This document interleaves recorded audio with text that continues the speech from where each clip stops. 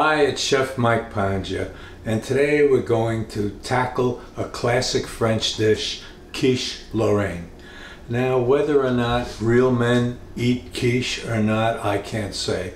I think they do. I think real men are independent thinkers and will try something new, see if they like it, and make a decision, make their own decision. I don't think they have to be dictated to by telling them that real men won't eat quiche.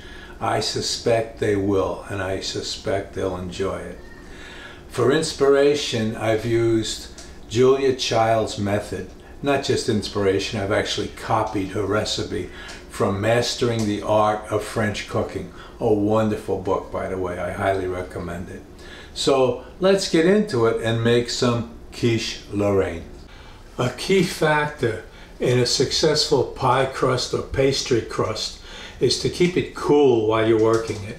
You don't want the butter or shortening to soften or start to melt before it's ready to be baked. So I've done two things here. One, I have the butter and the shortening in the freezer for about 30 minutes. I'm ready to take them out now.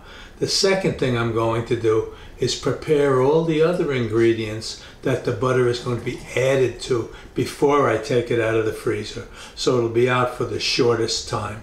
Using the food processor will help get the job done as soon as possible. Here's the flour, salt,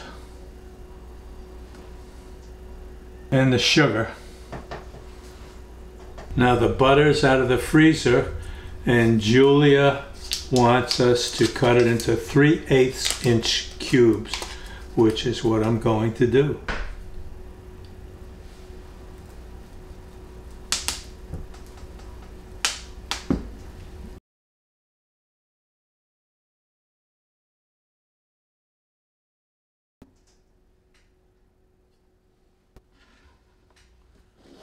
We'll add that to the flour.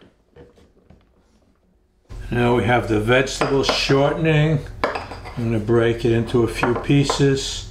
Put it in with the flour and the butter. Now we pulse it a few times.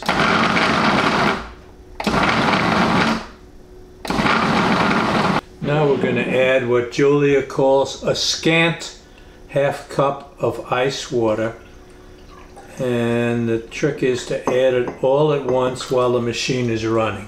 So that's what I'm going to do.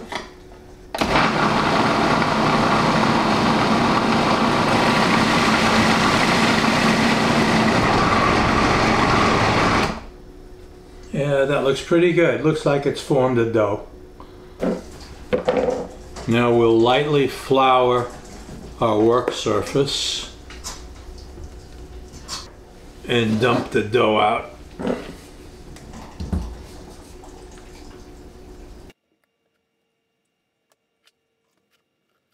Taking a small piece at a time and working quickly, we're going to basically make a 6-inch long smear with each piece.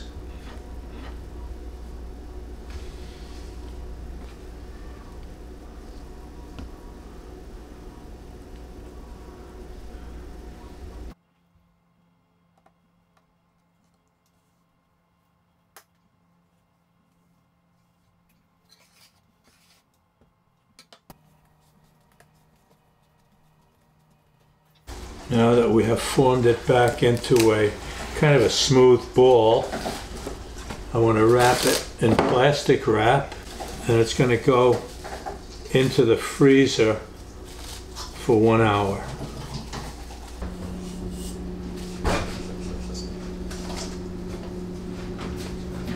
Now I have a 7-inch spring pan that I want to coat with butter. I have softened butter here, and I'm going to use a pastry brush to coat the inside of the spring pan.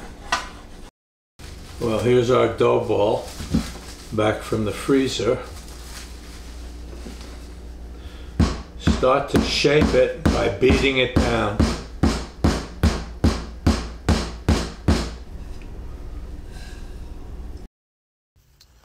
Roll it out to about 1/8 inch thick.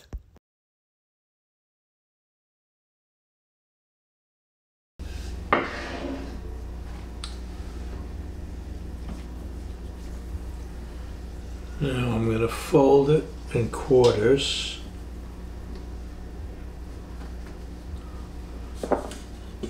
And put it in the pan.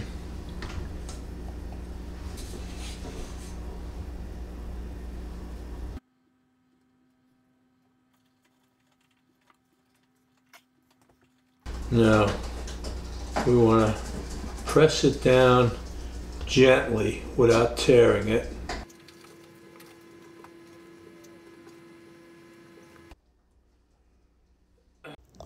Use your rolling pin to trim off the excess. I'm going to put a few slits in the bottom of the pie so that it won't puff up later from the bottom. Now I'm going to line the pie crust with aluminum foil.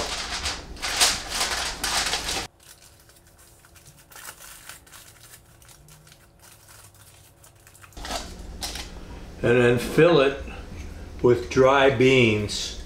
And this is to hold the bottom of the crust down so it doesn't puff up when we're baking it.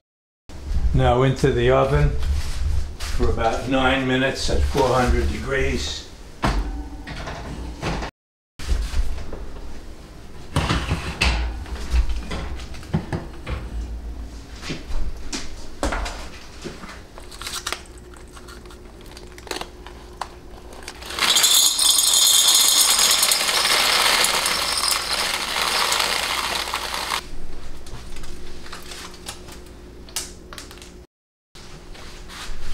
Now I'm cutting the bacon into 1/4-inch strips.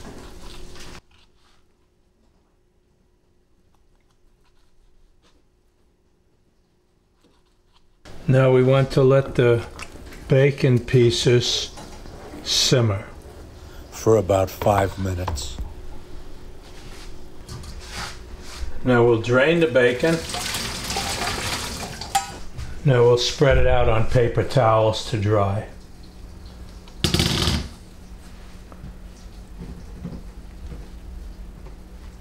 Now we want to lightly brown the bacon.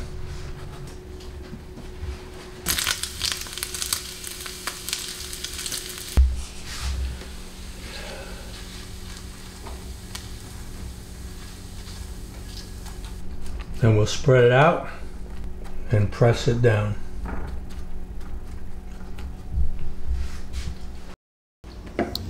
Now for the filling.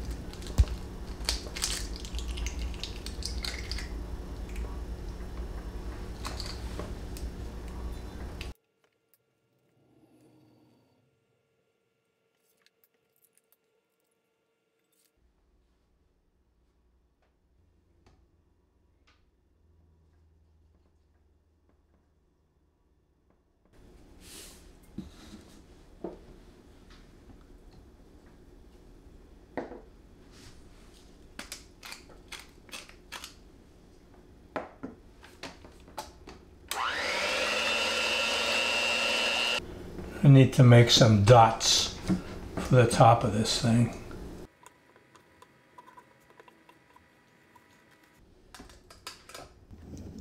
Now fill the crust about 3/4 full.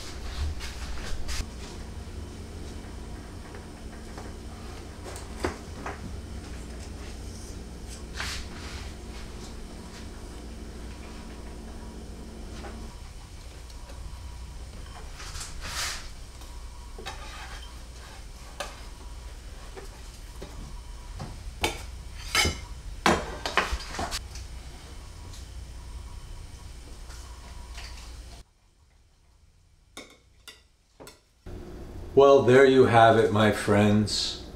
Quiche Lorraine, as brought to you by Julia Child and Chef Mike Pangea.